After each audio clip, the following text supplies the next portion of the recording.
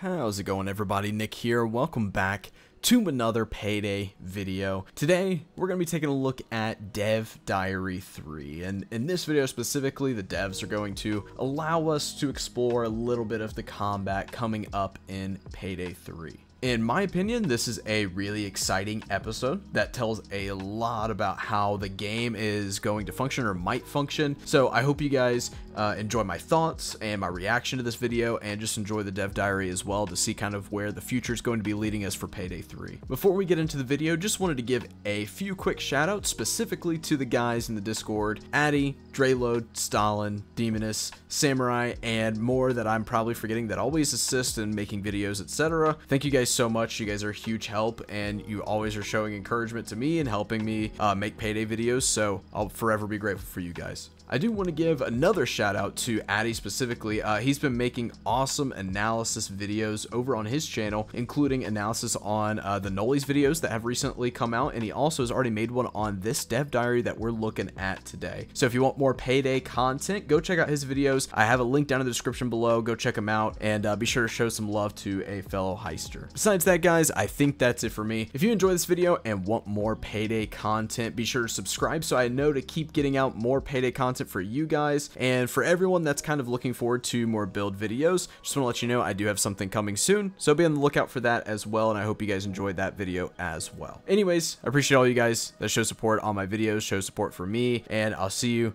in the next video. Peace out. So yeah, we're gonna be looking at combat today. Hopefully it is good, so let's just go ahead and take a look, man. No time to waste. Might have turned it up. I haven't said everything that those does, though. Do we want to tell them everything? Yes, you do want to tell us everything, all right? We weren't specifically looking to fix Payday the Heist or Payday 2. We feel like those games have their own identity. I am Mildred Kovacevic, also known as Mio. I am senior game designer here at Starbreeze. On launch, Payday 3 will have 4 difficulties. We have normal, hard, very hard, and overkill. The general intention is, if you're just starting out the game and you're still learning how to play Payday 3, we recommend you start off with normal. Once you're used to that, you can move to hard mode, and hard is sort of our default difficulty while you're still leveling up after you understand how the game works. Very hard is our difficulty where you progress. So just to like, I guess just rehash what they've already said, but that's the same as what with Payday the Heist and Payday 2, right? So we've had normal, hard, very hard, overkill, right? Wasn't that the same in Payday the Heist as well, where we had those 4 difficulties technically? I guess nothing new there. I'm curious to see, because we know that they've switched up like skills, perk decks, things like that. I don't even think we have perk decks anymore. So I'm interested to see like how they're going to scale the difficulties, because we can look at Payday 2 and see, like, if I play on overkill on Payday 2, it's extremely easy. It is very easy for me, right? Because I've been playing on Death Wish and Death Sentence for so long. So I'm interested to see how they're going to scale the difficulties and like actually, you know, make it difficult, at least at the beginning of the game, especially for those that are veterans, but we'll see. Enough through the game where you have a loadout you're comfortable with. If you're a veteran player, you'll probably be playing very hard on default. Overkill in Payday 3 is planned to be a brutal, unfair difficulty. Okay, that's what we want. That so we want that. In terms of enemies, one of the bigger changes people will find is that we don't segregate enemies based on the difficulty you're playing. Nice. What we want is players to be able to experience any part of the game across all difficulties. So what we instead do is, I like that. We play with the enemy numbers and we play with their accuracy and damage. One other thing that people will notice is we don't actually change their health values between the difficulties. And this is because we want to encourage people to be able to play with each other. There's one feeling we want to avoid is a situation where you have to play on an easier difficulty and be bored, and or they have to play on a harder difficulty and be overwhelmed. One thing that matters a lot is the movement. Wait, hold up. Wait, what? I don't know if I fully understood that. Okay, maybe they're gonna explain it to me after. I'm utterly confused at this statement. They're not changing the health values of the enemies. Does that mean that we're doing more damage based on what difficulty we're on, and we're also taking less damage based on what difficulty we're on? So they don't really adjust the enemies besides the amount of times that they're, or the amount of enemies or special units, whatever, that you have coming in per difficulty, as well as how accurate they are and how much damage they do. That's my understanding, but that their health values stay the same. So that's interesting. I don't know if that's how it is in the other games. I'm assuming it's not, because as far as I understand, at least in Payday 2, the harder the difficulty that you go, the more health that these enemies have. And you can see that with mods, right? Where it shows, even like the new heist, for example, where you have the final boss is 26,000 health in whatever the new heist is. I can't remember right now off the top of my head. Crude Awakening. There we go. So I don't know. That's interesting. I'll have to see how that turns out. One thing that matters a lot is the movement in the game, where you have sliding and mantling and vaulting and all these other movement options for you. Why does everybody at Overkill and Starbreeze have nice beards? This guy's got a killer beard, dude. I like it. Player. My name is Jimmy Karlström. I'm a senior game designer here at Starbreeze. Your armor affects the player's total weight as a base, but then also other things can affect that weight. This allows you as a player to be faster or slower depending on what you have. I guess that... The bigger change are on... Okay, stop. So, there's a lot in here. We already know, like with Payday 2, right? It doesn't really matter. I can't say it doesn't really matter, but most weapons don't affect your movement speed. Right? And it used to just be, that armor was what would affect your movement speed before. That's really interesting. So now it's not just limited to armor, at least my understanding is that it's everything that you have equipped is what's going to affect your movement speed, how fast you can move, slide, etc. You actually have more of a reason, if they're still going like the dodge route, you'll actually have more of a reason to be like, oh, you know, dodge may not be as good as having all this armor, but I can move way faster, I can vault, I can get behind cover way faster, things like that, which, I mean, you kind of get in Payday 2 with armor, right? So then it kind of makes you have to think about what weapons you're gonna take, things like that. So I don't know. I'm interested to see how that'll turn out too. On see what the armor system that the player has. I'm Martin Wern. I am again another killer beard. What is going on? A lead gameplay programmer. The armor is built up of shards, so you can you have like specific components that can be broken down by getting shot at. It can recoup, but if you lose one, you lost it forever. Not forever. You can still get it back from armor bag. An armor similar bag. To what we have the doctor bag or medic bag in Payday 2. The health is not regenerating at all. It's just going down. As soon as you lost the armor, you start losing the health.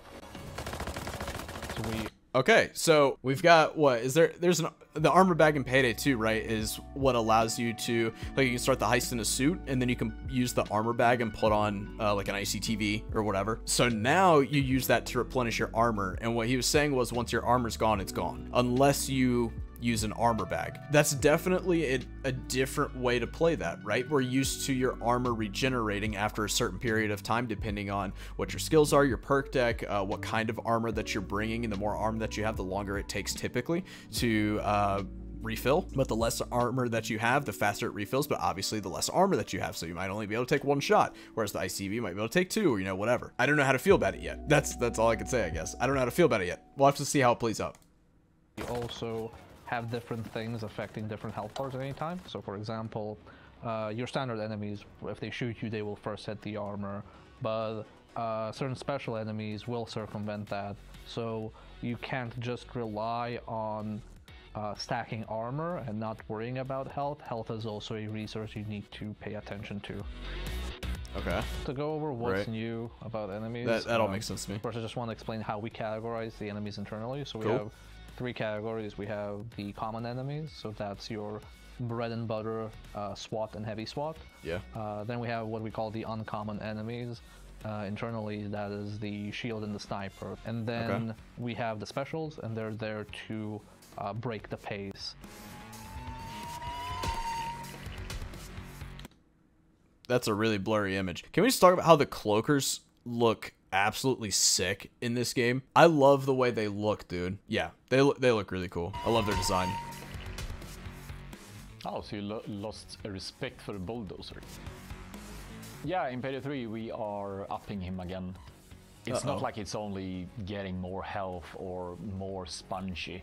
He has a couple of new behaviors as well that might surprise the players. One of the behaviors is the bull rush. You might stand there, shoot at him, you might be we saw this in the trailer. In a different direction, and then he just can decide to bull rush you. And that's crazy. You know, tackle you, make you immobile for a while. Same thing if you get too close to him. If you walk up to him, he will kick you. I mean, the respect for him should be back in Payday 3. This is true for a dozer, but also true for all our specials. If you really, really, really hate a certain special, you can build something that basically deletes them for you from the game. So if you really hate the dozer and you never want to see a dozer again, you can have a build that consistently 3-shots the dozer, but you will be weaker in other aspects of the game. And this is where it goes into playing with your friends, right? You can be the dozer deleter, or one of your friends then can be the squad deleter. It's all about cooperation and trying to find a way through the heist. I mean, you have that kind of now in Payday 2. Things have, I mean, we can talk in circles about this, right? But I mean, things have gotten to the point in Payday 2 where you can make a build and it's so well-rounded that you are an everything deleter. You're not a bulldozer deleter. You're not a SWAT deleter. You're an everything deleter. And I think it's because of perk decks, right? You have things like Stoic where you're constantly replenishing health, and things like Hacker where you're replenishing health and you're immobilizing every unit in the game. So I think that's encouraging, and I hope it stays that way. I don't want these like super strong things to come back like we've had in Payday 2 for a long time. It was fun while it lasted. Time to move on. I'm looking forward to maybe more of a Payday 2 pace with Payday the Heist, more Payday the Heist combat, I guess is what I'm trying to say, which is kind of seems the direction that they're going in with just like different features. We'll see. I'm looking forward to that, and I think it makes it more fun. Like it's almost like it's part of the pre-planning. Like you can be like, yeah, I'll bring the, I don't know, the sniper to take down dozers, or you know, whatever. So I think that's cool. So the Nader is a new enemy type. He has a bunch of gas grenades on him and flashbangs. So he will take the gas grenade and throw it where the players are, and this will create a gas cloud that exists for a certain amount of time. While you're in that cloud, you cannot sprint, and you will take damage over time directly to your health. Oh, that's annoying. I love it. Zapper is very similar to how he used to be. We have made some smaller changes to how the stun works. You will have first a partial stun where you can still shoot back and move your aim and try to free yourself. But if you don't manage to do that, you will enter a full stun. Cloakers have had a really big update. Cool. I would argue that they've gotten the most love, even though they don't deserve it because nobody likes cloakers. We want the cloaker to feel like a bully, so he now love has cloakers. 2 nightstick bracers. He looks great. If you leave a deployable unattended and he walks past it, he will melt it with a bottle of acid because he's a toxic person like that. Yo, that's a big change to cloakers, man. I like that change a lot. That makes you want to kill the cloakers, right? Like you can, I feel like in Payday 2 we've gotten to the point where you can just like one-shot cloakers, keep moving. You're like, all right, you know, whatever, they were there. Even like in D-side you can do that. They're not even a threat really anymore. So this is more like, okay, I hear a cloaker. I know my doctor bag's right there. We have a bunch more of doc heals or heals or whatever that I really don't want him to destroy. So that's a really cool change. I like that. One really neat improvement is on the shield enemies. The other swords have a behavior where they understand the shield much better, so they can actually walk behind this guy. That's use cool. him as a cover, stand behind him, go out, shoot at the player. Go wow, that's behind. cool. So it creates What? a little bit more interesting dynamic. Yeah. The shield is really not there to kill you. He has a handgun, but he's mostly there to support other units. So if you have just a solo shield, he's probably annoying. If you have a shield that's covering for multiple enemies, then he's actually dangerous. I like that change as well. I like that it's more that he's just kind of a nuisance. I mean, they're a nuisance in Payday 2 as well. It's almost like they do a ton of damage, right? And I can't remember the exact stats. I can't keep all of the like damage and like health things in my head, but I know that the shield does a ridiculous amount of damage, right? It's unreal. So I like that change. I like that they're focusing more on him supporting other units, which is what I feel like shield should be anyways. Cool change. When we are picking the weapons that goes into the game, we are looking at a lot of different things. What is the sort of perception of a weapon in the real world? And what do we need to fulfill a certain gameplay element? So the weapon modding in Payday 3 is very similar to Payday 2 in the aspect of like you can pick your own sight, your magazines, stocks, etc. Cool. But the way you get them is... Sorry, hold up. Overkill. If you ever see this video, and I know that you will, I'm just kidding. Please give us this gun range. Give us that gun range so that we can see how much damage we're doing. Let us adjust it according to difficulty. Let us put in different units so we can adjust that instead of having to download a mod, which most of us have at this point. Instead of us downloading a mod, just give us this range. This looks great. Sorry, side note. It's a little bit different. So each gun has their own progression and their own progression path, where you as a player play the game as you gain experience with that gun and as you use it throughout multiple heists, then you will unlock more options and you will be able to find new ways to play with it.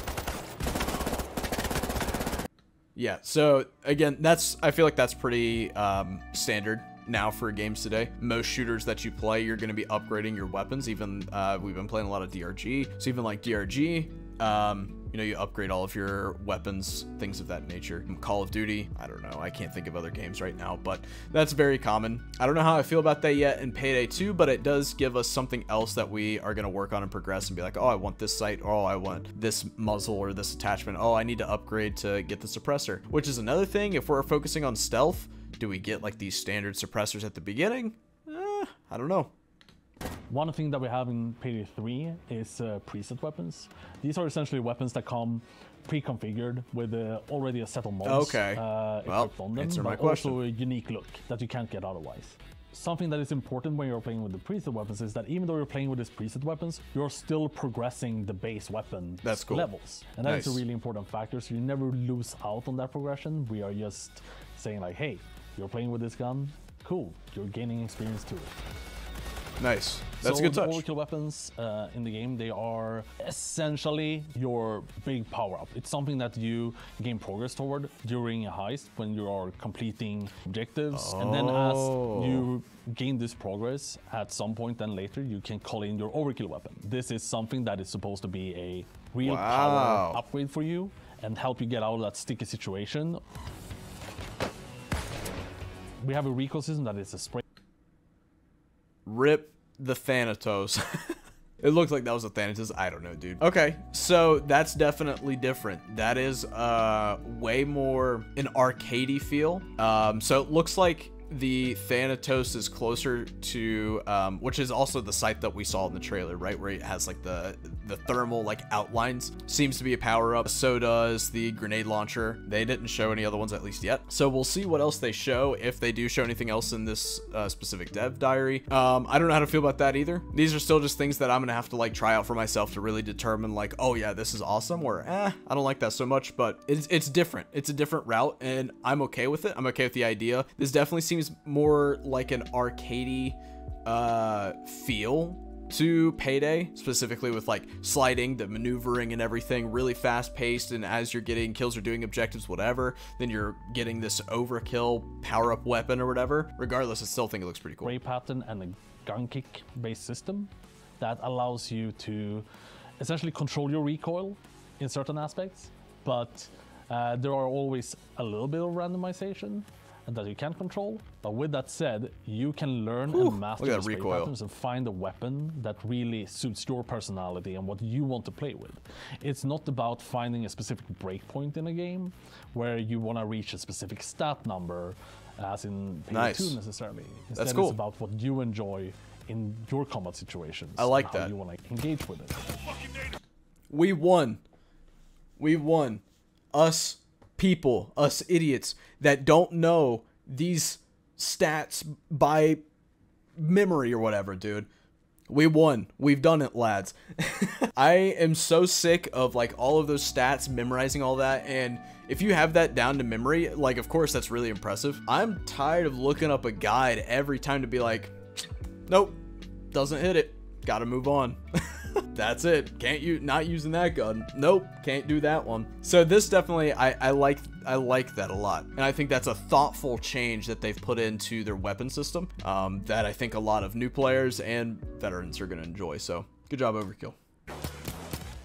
So there are a couple of different gadgets. You have ECM jammer that blocks the enemy. It's so tiny. Alert. It also blocks cameras. You have a mini camera that you can place, and then you can at any time you can place it on use people. These cameras. The idea is what? that you as a team equip different ones, and you get different possibilities within the heist. That's insane. Throwing knives? We have oh, I guess we had throwing knives, but I guess confirmed. Foundation. I think it's a good first step. I would like the community to explore the opportunities of Payday and how the different ways you can approach a heist, and also how their choices in the game, both when it comes to loadout and their actions, actually has an impact. I would like to see players complain about their hatred towards the enemies in particular. I know that the Cloaker is much hated, and I hope people learn to hate him even more. I like this guy. Some cool skill Mio? builds. I think his name's Mio. Is that right? Mio hasn't thought about this. This is gonna break the game. You'll fix it in post. Alright, guys. So, final thoughts. I think that Payday, or I think that Overkill at least, is moving in a good direction. I was just talking to our live chat over on kick.com/DazeLux. Please go follow if you haven't already. But I think that what they're doing is moving in a good direction, and even something that like Souls brought up in our chat was that it looks like they're moving more towards like a modernized or I think Dre said like a modernized Payday the Heist, and then Souls said, you know, it's like a kind of more of a tactical shooter. Obviously still very arcadey, very like run around, fast paced, things like that. So it's not like Rainbow Six Siege or nothing. It is a little bit more tactical, like with the units hiding behind the shields. You have specials like bulldozers and cloakers having more abilities, things that they're doing that feel like an actual nuisance, or like, oh, that's a cloaker, I'm in trouble. Or, oh, that's a dozer, he is gonna hurt me. If I get too close, he might kick me. So I think that's really cool with the units, and something that I'm personally really excited for. With the changes to the weapons, I think are also really exciting. Specifically being able, I think the gun progression is cool.